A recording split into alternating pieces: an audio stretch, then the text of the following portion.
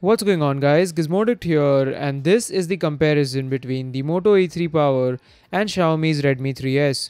Both of these phones are priced between 7 and 9,000 rupees, and a lot of you were asking which phone should you buy between these two. I have been using these phones extensively since the past couple of days, so without wasting any more time, let's jump right into the comparison. Starting things off with design and build quality, the Xiaomi Redmi 3S and the Moto E3 Power have a completely different approach. The Redmi 3S is made out of metal and it feels a lot more rich and premium as compared to the Moto E3. It feels a lot nicer to hold in the hand, and even small things like the power button and the volume rockers feel a lot more solid on the Redmi 3S. The Redmi 3S also gets an IR blaster on the top, and if you opt for the Prime variant, you even get a fingerprint sensor.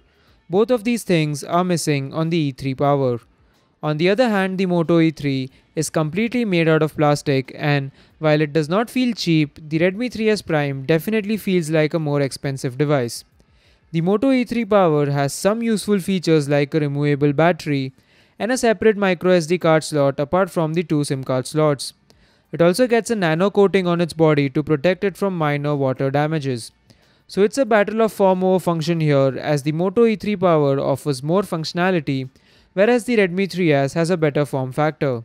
If I have to pick a winner, it has to be the Redmi 3S Prime, as it feels a lot more premium, it's less bulkier, and it is definitely the better looking phone of the two. Moving on to the internals of these phones, here again the Redmi 3S Prime takes a strong lead. The Moto E3 Power has a quad-core MediaTek processor with 2 GB of RAM and a Mali T720MP2 GPU, whereas the Redmi 3S comes with an octa-core Snapdragon 430 with 2 or 3 GB of RAM and an Adreno 505 GPU. As a result, the Redmi 3S Prime blows the Moto E3 Power out of the water when it comes to gaming and everyday performance.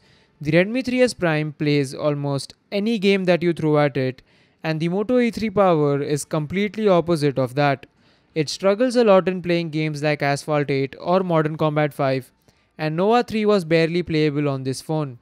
So if gaming is your priority, just stop watching this video right now and go buy the Redmi 3S Prime. When it comes to day-to-day usage, I expected the Moto E3 Power to fare better as it has a bare bones version of stock Android. To my surprise, the phone does not perform well here either. There are frequent instances of frame drops and lags here and there, and I did not find it to be as snappy as it should be. The Redmi 3S Prime, on the other hand, feels better while doing day-to-day tasks. There are some instances of lag on this phone as well, but they are less frequent as compared to the E3 Power. The Redmi 3S Prime is also a more feature-rich phone with MIUI 8. You get things like second space, dual apps, quick ball, scrolling screenshots, which a lot of new users would appreciate. Both of these phones run on Android 6.0.1 Marshmallow, but the E3 Power is more likely to get the Android Nougat update first. In terms of camera, we have an 8 megapixel f2.2 sensor on the Moto E3 Power, while the Redmi 3S Prime houses a 13 megapixel f2.0 sensor. The Redmi 3S can also record at 1080p, whereas the E3 Power is restricted to 720p. When it comes to the camera performance, both of these phones are equally average. In broad daylight, the Redmi 3S Prime produces a more saturated and a vibrant image as compared to the E3 Power. The Redmi 3S also captures in more detail because it has more megapixels than the Moto E3. However, in the indoor lighting conditions, the Moto E3 Power produces a more natural image. The color reproduction is more accurate on the E3, and the Redmi 3S tends to produce a warmer image. In extremely dimly lit conditions, the Redmi 3S Prime gets in more light as compared to the Moto E3, but overall both of these phones are very average in terms of camera performance. Both of them have a 5 megapixel front camera which do a decent job in capturing selfies. One bug which I noticed with the Moto E3 Power was that I could not record videos in Snapchat with it. The Redmi 3S Prime, on the other hand, had no issues with that, so I hope Motorola fixes that with an update. To view these images and videos, both of these phones provide a 5-inch 720p display. The display on the Redmi 3S Prime is hands down better than the Moto E3 Power. It is more vibrant, has a good amount of saturation, and even the viewing angles are better on it. On the Moto E3, there's a slight discoloration when you tilt the phone to the side. So the Redmi 3S Prime has a better display, and you also have some options to tweak that display, which comes in quite handy. In terms of battery life, the Moto E3 Power gets a 3500 mAh of battery and the Redmi 3S ports a 4100 mAh of battery.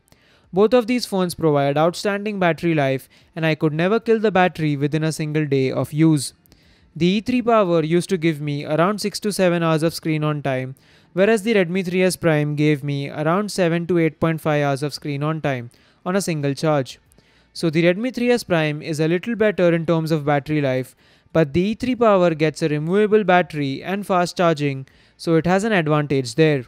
Both of these phones also support 4G and VoLTE, so I had no issues in using my Reliance Jio SIM card. The Moto E3 Power has a loudspeaker on the front, so it is a bit better as compared to the bottom mounted speaker of the Redmi 3S Prime. Overall, the Redmi 3S offers a lot more value at this price point as compared to the Moto E3 Power.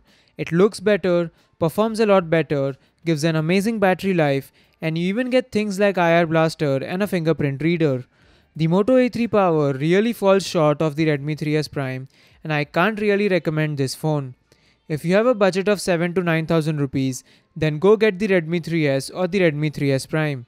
I know that it is out of stock most of the time, but it is worth the wait. So that wraps up my comparison between the Moto E3 Power and Xiaomi's Redmi 3S. If you liked this video, then please hit the like button below the video. Do let me know your thoughts about these phones in the comments, and if you would like to see more such videos, then please hit the red subscribe button below the video. Thanks for watching, and I will see you guys in the next video. Peace.